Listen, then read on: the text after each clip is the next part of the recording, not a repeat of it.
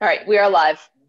All right, great. So we are back. It is still February 10th, and we're going to talk about S42. Katie has provided us with what we were hoping would be the final draft, and I think I shared with you, and it's also on our web page, two communications. One, a communication from Sam Liss asking us to add Dale folks onto the first responder list for the commission. And then we have a note from Monica Hutt, commissioner of Dale, saying that she had not heard about this and it was, she didn't feel it was necessary from her perspective. Then I did reach out as well to James Baker, his group, and their comment is that this is the first time that this person and obviously not Dale, but his organization has the employee assistance program for Voc Rehab, I guess, but this is the first time that they have heard from these folks and that they were not at all involved at the first conference that was held that sort of promulgated the bill. So with all of that said, and I now open it up for discussion, I mean, I think this is a very late in the request, and given that there isn't a lot of support for it except for the person who requested it, that if this were going into the bill, this would be something that the House can debate. Unless anybody here feels strongly about this. Go ahead, Ruth. Senator Hardy. I agree with you, Senator Lyons, and I was going to ask that we reach out to Commissioner Hutt, and so I'm glad that she sent in her note because we've had her in committee a couple times and she's never mentioned this. So no, thank you. Yeah, so I was right in the process of drafting an email to her about this when I got an email from her saying she had seen it. So anyway, anyone else? Are we good with not having this? But the message is, and someone is watching on YouTube or folks who are interested in this and want to make a case for it.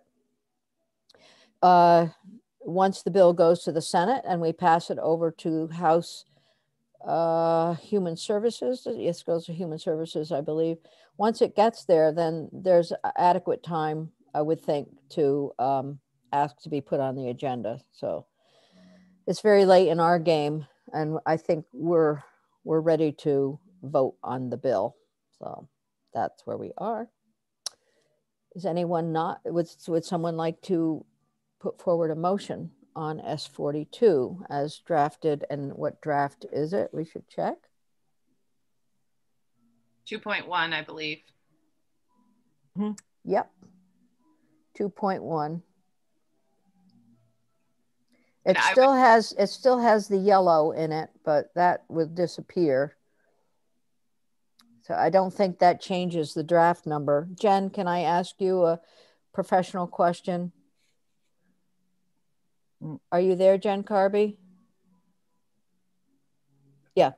So if we have a bill that we like all the language, but it still has some highlighting in it, taking the highlighting away doesn't change the draft number, does it?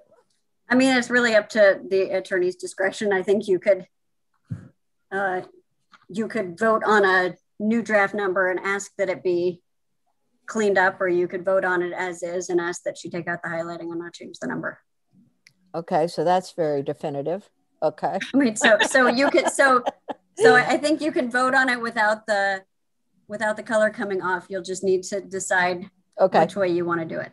Terrific. So usually I think I make a clean one just so that there aren't two drafts that purport to have the same number that are actually look different, but I don't know how other people do it. So I don't want to. So this is Katie. Do you happen to know how she does it? No, but I think if you wanted to make it a, whatever, if you're voting out 2.1 and you want to vote out 2.2, which is the same as 2.1, except without the highlighting, we can communicate that to her.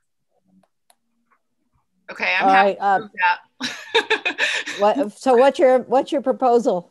That I would move that the committee approve version 2.1 or 2.2, which is identical to 2.1 except for without the yellow highlights. So that we ask Katie to do a new draft with that, just to keep it consistent. So I would make a motion for the committee to approve that. 2.2, same as 2.1, no yellow. Perfect. I will send her a note right now, letting her know that's what you're voting on. Oh, good. Thanks. She'll say, what? All right. So, Mr. Clerk, we don't need a second for this. Okay. So, Senator Terenzini is our clerk. So, is there any discussion before he calls a vote? Seeing none. Senator Terenzini. Thank you. I have my sheet here, and at this time I'll call for the question, and I would start with myself, and I am a yes on this bill, and I would go to Senator Hooker at this time. Yes. Senator Cummings. You're mute. You're mute. I've got it. Yes. Senator Hardy. Yes. Senator Lyons. Yes. By my tally, the ayes have it, a 5-0 committee vote for version 2.2 of S42. Excellent. Thank you. That's great. So I will say now, Senator Cummings reported this bill last session, and I would offer her first dibs on it. But I also know that if there is someone who is very new to the Senate and the Senate process and the committee, that this is a bill that might be less challenging, shall we say, than some of the others that we're going to see. So is there anyone on the committee that would like to report that with that sort of description? As Senator Cummings, you had indicated that you're happy passing it off to I am very happy passing it off. Okay. I'll have a couple complicated bills from my other committee. So all right. Well, we'll get you some complicated ones from this committee. How's that? It's getting better every day. All right. So when Senator Lyons, when would this bill be reported on the Senate floor? When might that happen? So the next step is that the reporter would take the vote, send the vote and the clean draft. So you'd have to get that from Katie and send that to John Bloomer, Secretary of the Senate, and just indicating the vote and this is the bill and I'm the reporter. Then that would go up to the Senate. If we did that today, it could be on the notice calendar as early as tomorrow. So then the reporting for the second read would be on Friday. If there's any delay in that process, so for example, Katie can't get the bill back, then it might be delayed until Tuesday next. So that's the timing of it. Senator Terenzini, if you're not comfortable reporting a bill yet, because I don't know that you've seen any bills reported, I'm happy to do this bill so you can see it, but otherwise it is an easy bill to start your first report. Yeah, no, I was thinking exactly that. I do think it is not a bad thing. So Josh, are you comfortable with the reporting? Yeah, I think I am. I would just probably have a side conversation with you at some point, just Happy to do it. Let's review do that. the finer details. So I can. So on this sheet for, I would be the reporter, Nellie. Yes. Or Senator Lyons. Okay. Yes, and then what you need to do, then Nellie will provide you with a list of witnesses. Okay. And then you have all the testimony. And why don't you and I plan right after this meeting is over at 12 o'clock? We'll spend 5 minutes together before we get off Zoom. All right. No problem. Sounds good. All right. Thank you all for your work on this bill. It's a critically important bill. There's no question. And it's been great. Okay. That's our first bill out. And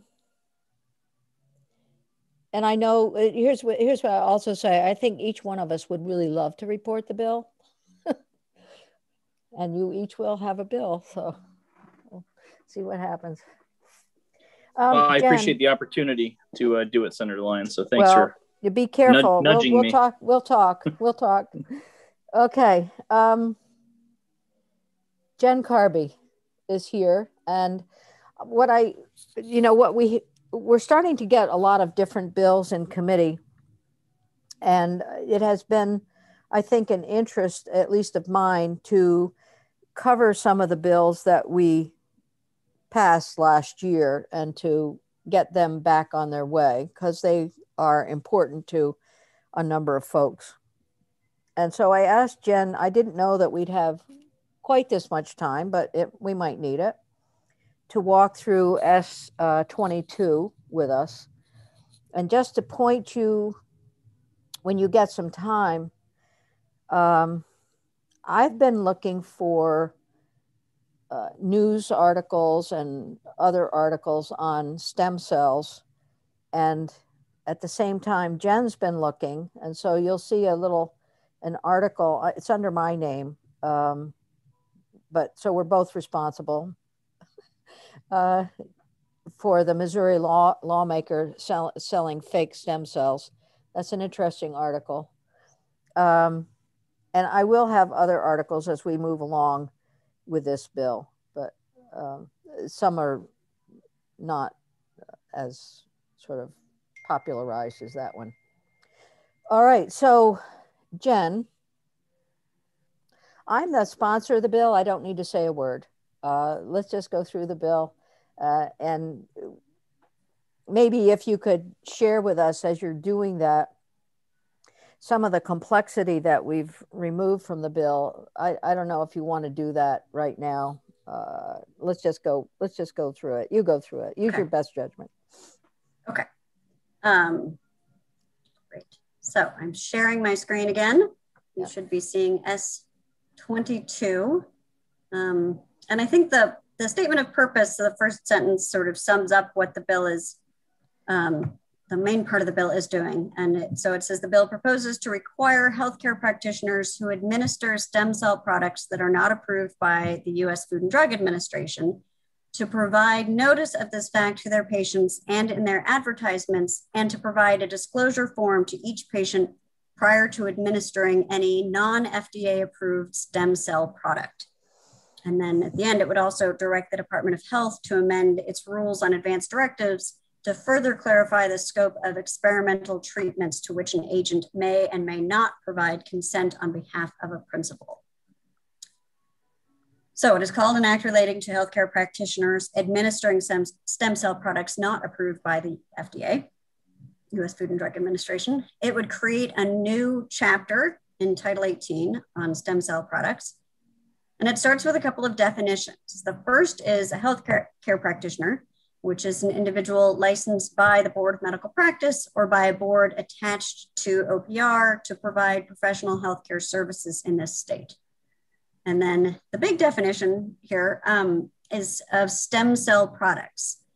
And it says it has the same meaning as human cells, tissues, or cellular or tissue-based products in federal regulation as in effect on a date certain and applies to both homologous and non-homologous use.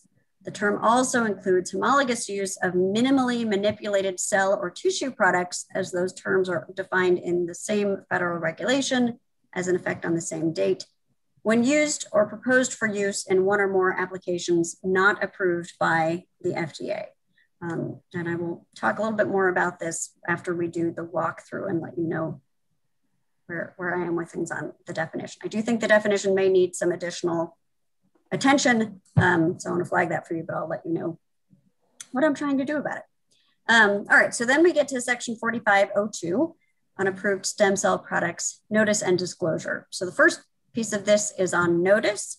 It requires a healthcare practitioner who administers one or more stem cell products not approved by the FDA to provide each patient with the following written notice prior to administering any such product to the patient for the first time. The notice would say, this notice must be provided to you under Vermont law. This healthcare practitioner administers one or more stem cell products that have not been approved by the U.S. Food and Drug Administration. You are encouraged to consult with your primary care provider prior to having an unapproved stem cell product administered to you. The written notice must be at least 8.5 by 11 inches and printed in not less than 40 point type, and include information on methods for filing a complaint with the applicable licensing authority and for making a consumer inquiry. It also requires the healthcare practitioner to prominently display the written notice along with the information required to be included about how to file a complaint and make a consumer inquiry at the entrance and in an area visible to patients in the healthcare practitioner's office. That's the notice piece. And then the disclosure piece requires a healthcare practitioner who administers stem cell products not approved by the FDA to provide a disclosure form to a patient for the patient's signature prior to each administration of an unapproved stem cell product. The disclosure form must state in language that the patient could reasonably be expected to understand the stem cell product's U.S. Food and Drug Administration approval status. The healthcare practitioner must retain in the patient's medical record a copy of each disclosure form signed and dated by the patient. So that's the disclosure. And then advertisements. This would require a healthcare practitioner to include that notice in the first part of the section in any advertisements relating to the use of stem cell products that are not approved by the FDA. In print advertisements, the notice must be clearly legible and in a font size not smaller than the largest font size used in the advertisement.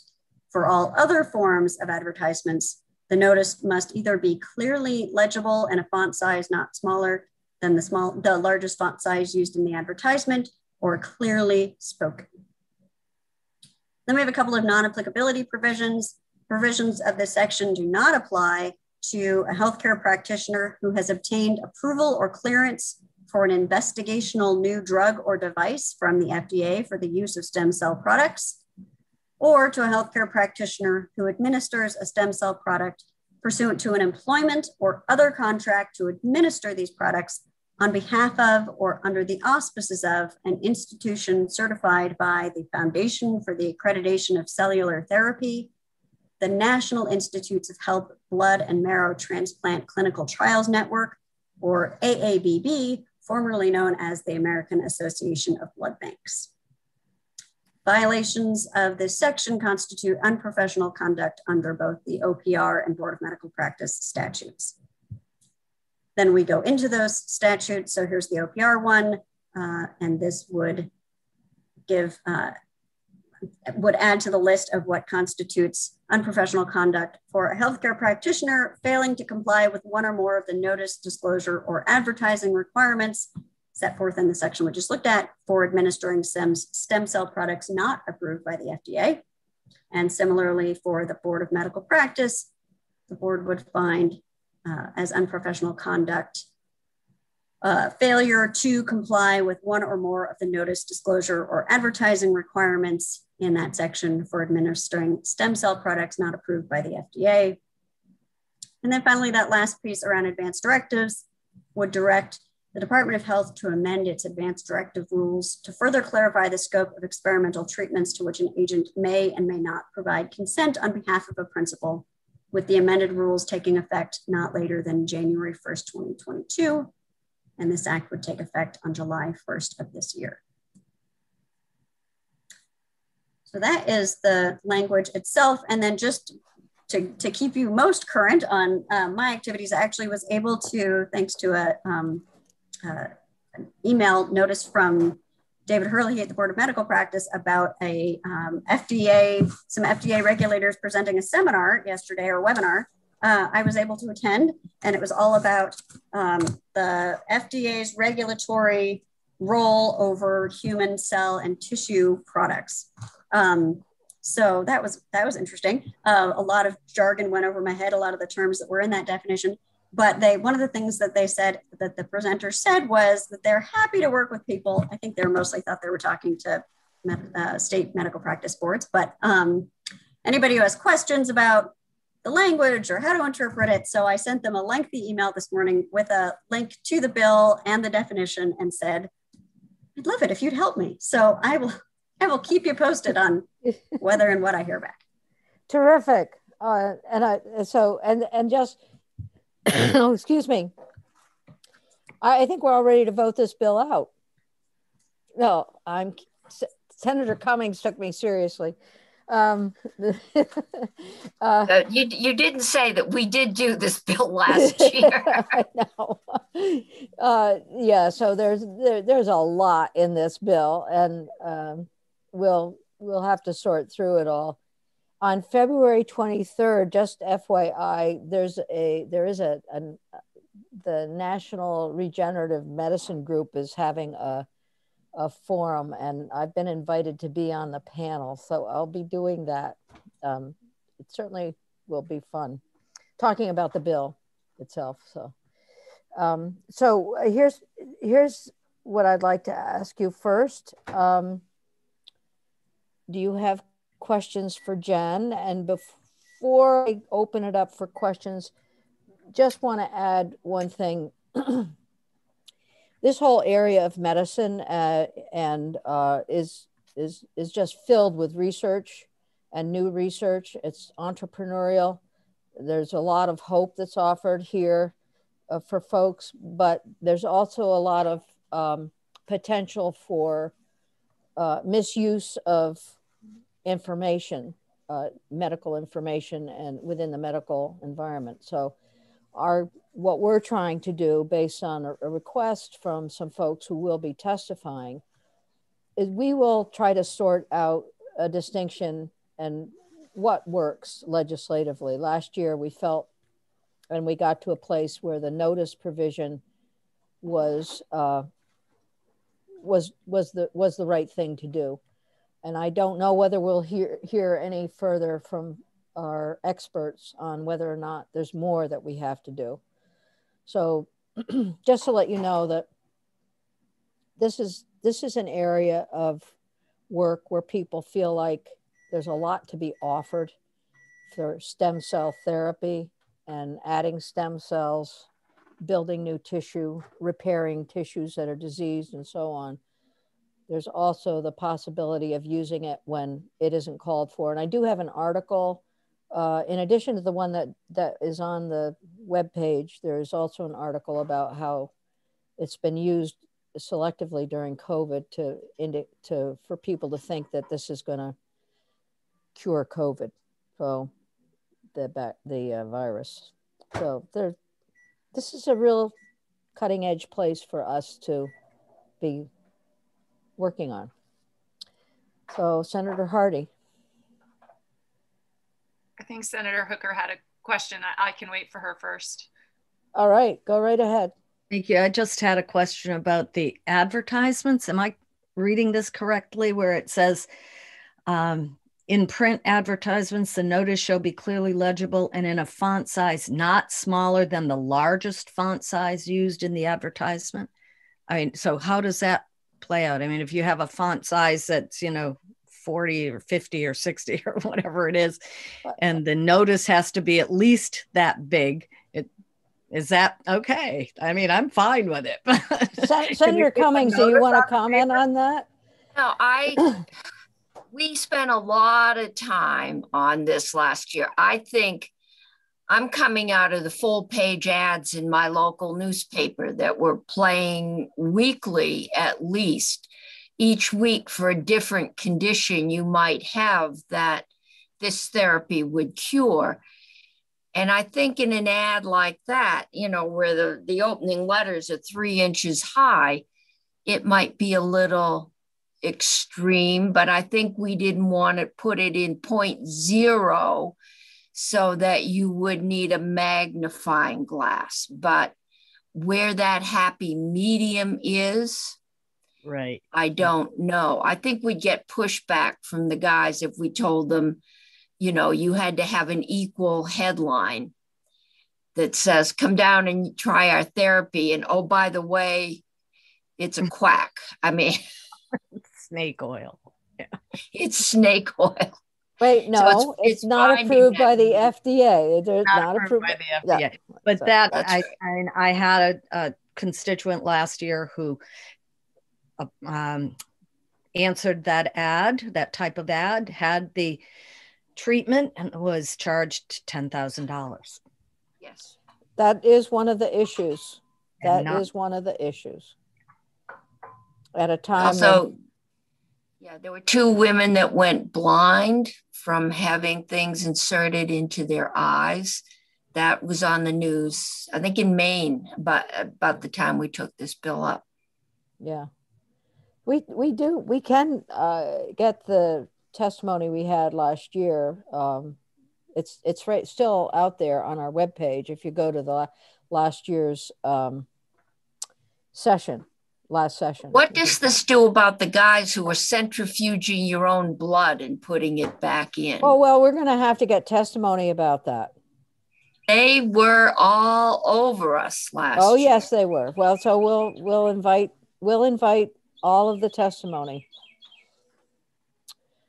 Senator Hardy, you've been patient. Thank you.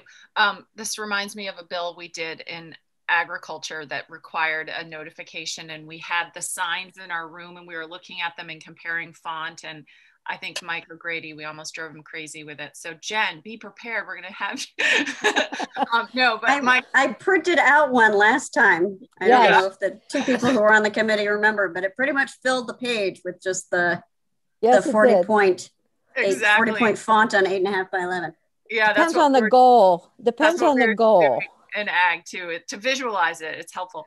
But I do have a question, Jen, which I'm sure we'll get to in testimony, but I'm not familiar with the interplay between a licensed medical practitioner and their ability or inability to do sort of experimental practice. You know, I know that there are official studies that are done through the auspices often of medical schools and things like that, and they have a lot of regulations surrounding them. But can a regular doctor just use experimental therapies in general without going through separate processes, or are we? Maybe the bill is answering my question. We're creating the special processes they have to go to, but what already exists, just sort of generically? I think. Go ahead, Jen. You can answer for yourself. But most of my answer was going to be a deflection. I mean, I think in general, it's sort of what falls within the scope of practice for the particular practitioner, and that's, you know, a lot of that is up to the regulatory boards. So I don't know that I can give you a clear answer about what is and what is not permissible, but I would encourage you to hear from them. Right. I think you've asked a really loaded and good question that is going to be answered as we go through a significant amount of testimony. Senator Cummings. Last time we dealt with this was Lyme disease, and the standard practice and the new practices. And we actually told the Board of Medical Practice that they had to allow it, which didn't set really well, but that was an experiment. There were just new treatments and people were having to go out of state for the treatment for Lyme disease. But thank you for reminding us of that. Yes, that's a good analogy. Yeah, good example. Josh, Senator Terenzini. Thank you, Senator Lyons. You know, obviously just my first exposure to this bill. No questions this time, but this is sort of what I call a no-brainer in my book, that we would want to have some type of protection and law in the books about this. So I look forward to hearing more, but you know, I mean, the first page pretty much says it all to me. So thanks for introducing this. Yeah, so I mean, when you look at it today, it does make some sense to have it in place. I will say the last time it was introduced, it got tangled up in a web and we took us time to untangle it. So a lot of the heavy lift has been done for us, but we will nevertheless, we'll bring folks in to testify who can clarify the language that's in the bill. So we'll all become experts in stem cell therapy and stem cells and immunology and all those things. And then we'll ask the questions about scope of practice and so on. So many other questions for Jen? Wow. Okay, so we will set this up for testimony fairly soon, and we also have some other bills that we'll be setting up to look at next week, but I'm going to try and get some testimony in on this one as quickly as we can. And I know that there are some experts out there, in particular at UVM, where this kind of research is ongoing and treatment is ongoing. There's also a practitioner, I believe he's still in Winooski, who testified last time and was very concerned about limiting his practice. So we'll try to find him again, and then others. So, all right, Jen, is there another bill we could go through that we don't have on the agenda? Let me see.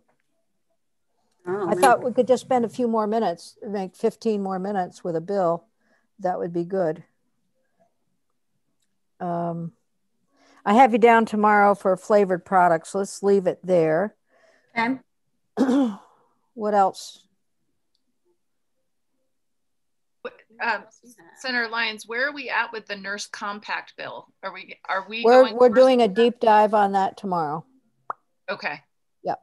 I mean, if you look, let's just do that together for a minute. If you look at the agenda, you'll see the first thing we're doing.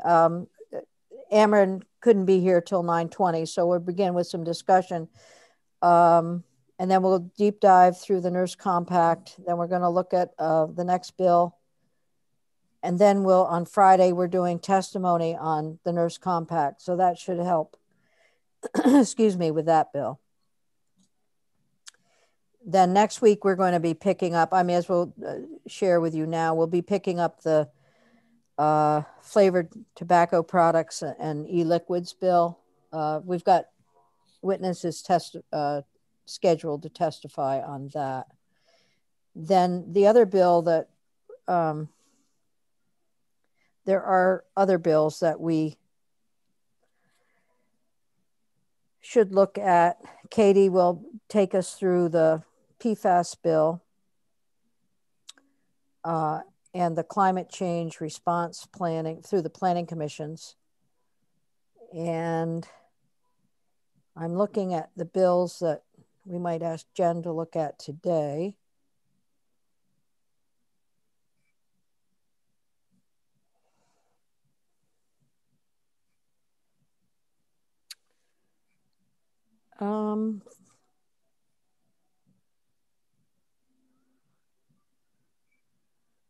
Wow. Did you do the S-74 that Senator McCormick introduced? Yep. how about doing that? That's a technical corrections bill. So it's maybe more straightforward than some of the others that I'm looking at. Let's try that. We should have Senator McCormick come in, and we will, but we'll go through it preliminarily, and then we'll invite him in at some point to introduce the bill. Okay, shall I put the bill up? Yes, please. All right, so I'm reluctant to call anything technical corrections unless it is literally fixing a mistake or changing words like here and before to actually include a cross-reference. So I'm not calling this, you may call it a technical correction. I'm not calling this technical corrections. But it does make some choices to the patient choice at end of life law. So again, I've tried to kind of sum it up here in the statement of purpose. It proposes to eliminate a requirement in Vermont's patient choice at end of life laws that both oral requests required of the patient with a terminal condition for medication to be self-administered to hasten the patient's death, so that's what we're talking about here, must have been made in the physical presence. It would eliminate the requirement that those requests have been made in the physical presence of the physician to whom the patient made the request. It would eliminate a requirement that the prescribing physician have conducted a physical examination of the patient in order to determine that the patient was suffering a terminal condition, and a requirement that the physician must have waited at least 48 hours after the occurrence of certain required events before writing the prescription. And it would also provide immunity for any person who acts in good faith compliance with the provisions of the patient choice at end of life law. So that's the summary, but it's what you're about to see. The first changes come in section 1 are in the requirements for prescription and documentation. So for those of you who were not involved in the passage of the patient choice at end of life laws, which are sometimes referred to as death with dignity or physician assisted suicide, the way they are written is really through the provider, the physician lens. So it talks about a physician not being subject to civil or criminal liability or professional disciplinary action for prescribing to a patient with a terminal condition medication for self-administration by the patient for the purpose of hastening the patient's death. So no liability or disciplinary action if the physician prescribes the medication to the patient and the physician affirms by documenting in the patient's medical record that a number of events occurred. So that's the way it's framed. So the first is that the patient made an oral request to the physician, and this would eliminate the language that requires that to be in the physician's physical presence. So this would still require the patient to make an oral request for medication to be self-administered for the purpose of hastening the patient's death, but not require it to be made in the physician's physical presence. And similarly, that there be a second oral request, again, would not have to be in the physician's physical presence. And then this change up here on line 13 really is a technical one. It's just changing it from no fewer to not fewer for improve the grammar. So that first piece is eliminating the physical presence requirement. Then we skip down to the physician's determination that the patient was suffering a terminal condition. That would be based on the physician's examination, but not necessarily a physical examination of the patient, and a review of the patient's relevant medical records. And then we skip down to requirement number 12, the physician wrote the prescription, and this would eliminate the 48-hour waiting period. So the physician wrote the prescription after the last to occur of certain events, and there are certain triggering events there. Then in section 2, limitation on actions, there are already some protections specifically for the physician, but this would go broader than that to say that no person would be subject to civil or criminal liability or professional disciplinary action for acting in good faith compliance with the provisions of this chapter. So this would, for example, provide immunity for a pharmacist who fills a prescription for the medication. Given the language of the statute, it's arguably already implicit in there, but this would make it explicit. And then the act would take effect on passage. Okay, thank you for going through. So questions on this. This changes the, can you give us the things that it does to the underlying statute? So it takes away the physical presence of the physician. Takes away the physical presence requirement. It takes away the 48-hour waiting period between the last to occur of the specified events. And I can go through those with you if you want. Just pulling them up right now. So right now the physician must have waited at least 48 hours to write the prescription, at least 48 hours after the last to occur of the patient's written request for medication to hasten their death, the patient's second oral request, and the physician's offering the patient an opportunity to rescind the request. So right now it's the prescription then isn't written for another 48 hours after the last of those to occur. This would eliminate that 48-hour waiting period, but still require those 3 events to have occurred before writing the prescription. And then it includes a broader provision of immunity for people who act in good faith compliance with what's in this section. Senator Hooker, then Senator Cummings. Thank you. Jen, so the current law requires 2 requests from the patient? Right, so that actually it requires 3. It requires 2 oral requests and a written request. And what's the time frame on those? Is it? So the patient must make an oral request, then no fewer than 15 days after the first oral request, the patient makes a second oral request. At that time of the second oral request, the physician offers the patient an opportunity to rescind the request. And then the patient must also have made a written request for the medication that was signed by the patient in the presence of 2 or more witnesses who are not interested persons, were at least 18 years old, and signed and affirmed that the patient appeared to understand the nature of the document and be free from duress or undue influence when it was signed. And then there are a number of additional provisions that sort of govern the process, but that's specific to the requests. Senator Cummings, go ahead. And then Senator Hardy. Full disclosure, I voted against the original bill. But the original bill was set up with a lot of guardrails. There was a lot of concern from the disabilities community, people, the elderly, about potential for abuse. Also, guardrails, all of these things were there to make sure that people didn't make impulsive decisions. What problems are we trying to solve? What's come up? Do you know, or is that I would prefer to allow the sponsor to tell us? Okay. Yeah, that's why we need Yep. Senator McCormick in to Okay. tee up the bill for us, and we'll have him do that as well as others to testify going forward. I think it's a good question. I just don't think I'm in a it's an position to excellent answer. question. Senator Hardy.